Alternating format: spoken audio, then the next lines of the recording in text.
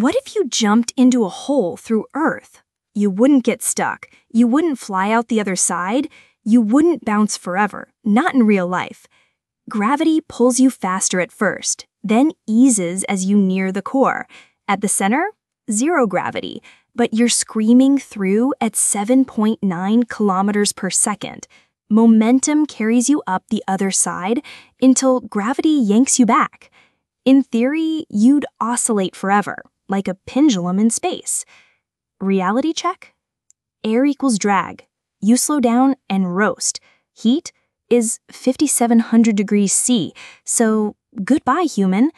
Rotation? You smack the wall at Mach 2. And drilling? Deepest hole ever, 12 kilometers.